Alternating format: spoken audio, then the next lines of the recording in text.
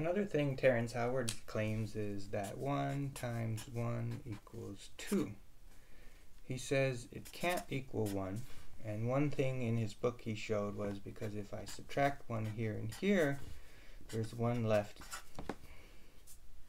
Well, any math person would completely flip out because that's not how the identities work. If you have 1 times 1 equals 1, you wouldn't subtract 1 on both sides. You would do the opposite of times, or divide. Let's write it more appropriately. 1 times 1 equals 1. You would divide, which is the inverse of multiplication, the opposite of multiplication.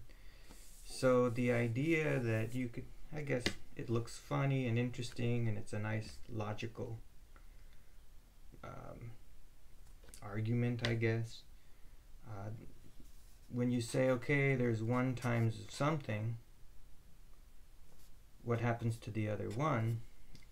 The definition of multiplication is that you're multiplying some amount a certain number of times. So only one of these is referring to the amount. You could also look at it as rows and columns. So if I say 2 times 3, I'm thinking of 2 rows and 3 columns, and I have 6. If I say 1 times 1, it's 1. It's the intersections of rows and columns. If I say 4 times 2, I have 8. 4 times 2 is 8 because it's 4 rows of 2.